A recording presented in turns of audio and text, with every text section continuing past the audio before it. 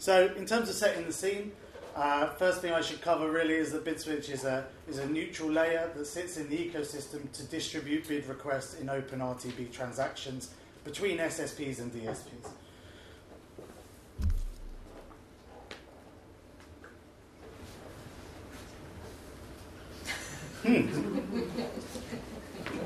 Interested? So as I said, this is the agenda. We are doing the introduction to the research, exchange-wise executive overview, panel session, and then most important part of the day, obviously, is some drinks and networking. So let's start with what is a deal ID. I know it sounds very basic, and I know a lot of people here in the room are specialists and should know this, and definitely do know this in almost every case. But let's just take things back a step and understand what is a deal ID. So a deal ID is a deal identifier.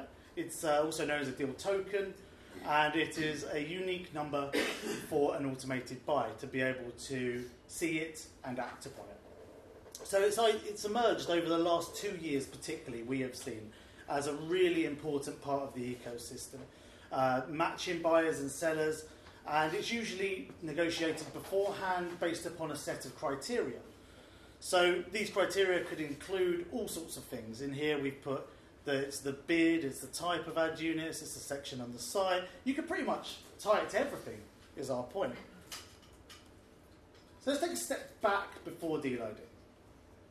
So not too long ago, maybe 6 years ago, if you worked in the ad network space, you will recall that the parameters you could target something by was pretty simple on an ad tag that got trafficked in a system, whether it be an ad network system or a publisher's system or an advertiser's system. Very simple. It was the size of the ad, it was the geography of the IP of the user, and it was the placement. Is it going on a specific site? Is it going on a channel? Is it run a network? That was it. Seems quite archaic, right, when you think about it? We moved to a bid request, and in these bid requests, you have all sorts of information: user geo, device ID, whether it's on an app, whether it's on a domain, whether it's got a lat long. There's 60 pieces of information approximately that are in the OpenRTB bid spec that we use. However, a deal ID is a flag for saying that something in those 60, or a combination of and/or rules from the 60, do not exist. So we need to basically add something into this process to say, you know what? I had 3 pieces of information 5 or 6 years ago. Now I've got 60. I still don't get what I need. So give me something extra. Give me a flag. Give me a reason.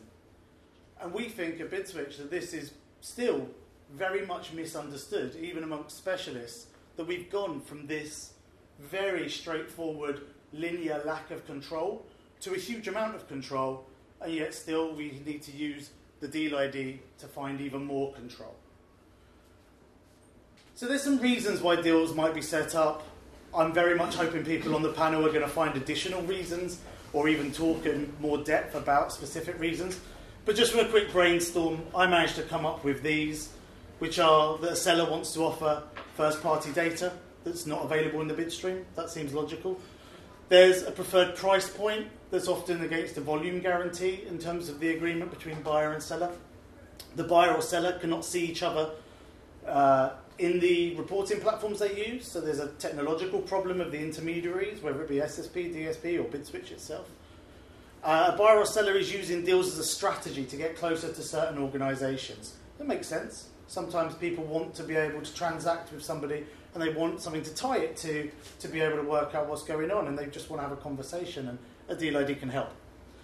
A priority of access or spend can be set in terms of the arrangement. An offer, such as a special ad size or a rich media format, can be made available exclusively. That's another logical reason for deal ID, as I recall at least. And then incentives, like whether it's a goal or a reward, might be set against the number of deals set up, or about how much money is spent through these deals. And the other reason is fairly logical, which is you're moving an IO from a non-programmatic environment into programmatic trading. These are all reasons, and I'm sure there's others. There's a non-exhaustive list that I managed to put together thinking about it for a moment. So let's take a step back. What's happened in the last few years? I go back here to start of Open RTB 2.0 seems like a logical place, because at that time in Jan 2012, which as you'll recall is nearly 6 years ago, SSPs had their own protocols, and that was the first time when it kind of came together. So Rubicon had its own spec, Pubmatic had its own spec, OpenX, its own spec, AdMeld became AdX, its own spec. So deal IDs were living at that time in a very nascent form in some of those specs. And then OpenRTB 2.1, later in 2012, video came into the transactional format, and the standardization was growing and increasing, and now deals are coming available from video SSPs like LiveRail and SpotX. And the standardized deal ID then got put together within the working committee that got launched by April 2014 in OpenRTB 2.2. And this is, one of the catalyst moments that starts to see the growth really increase. AppNexus were very anti-deal ID initially. There's some blog posts you can still find online if you want to look that up. And they went and said they're going to embrace the deal ID and put that live shortly after the IAB announcement a month later. OpenRTB 2.3 brings native into the game. Now you're getting deals from suppliers like TripleLift. And as recently as last year, digital out-of-home and audio got added 2.4, so now you've got deals from Spotify, audio vendors, through multiple SSPs, and Broadsign as a digital out-of-home SSP. And where we are now, Open 2.5 this year, BidSwitch welcomed the 100th SSP using deal ID capabilities.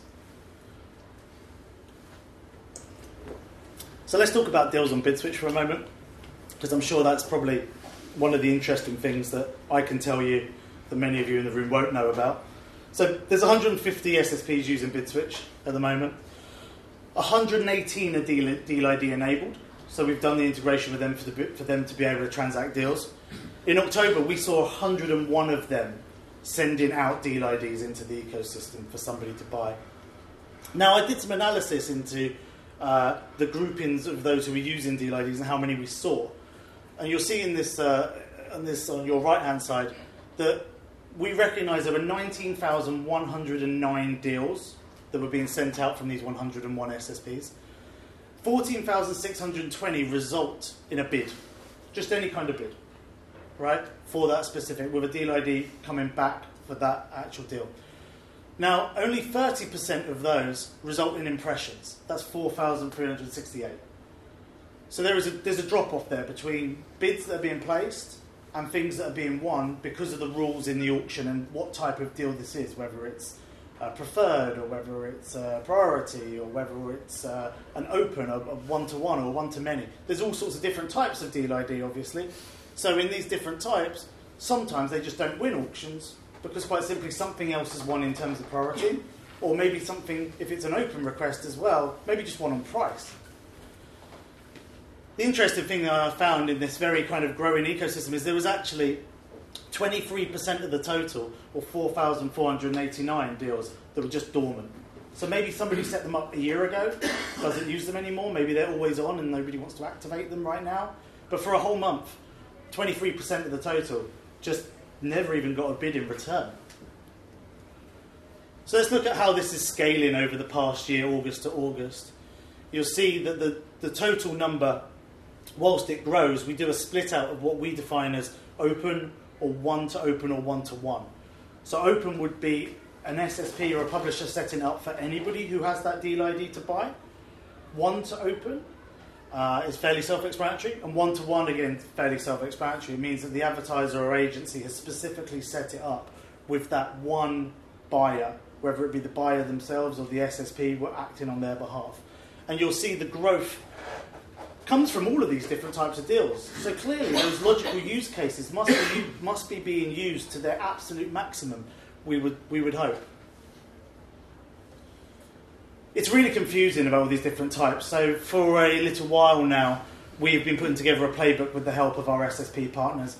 And we don't look to tell everybody who reads this playbook about what deals are available or what inventory is available. It's not a sales document. It's more of a document that explains transactionally what's available.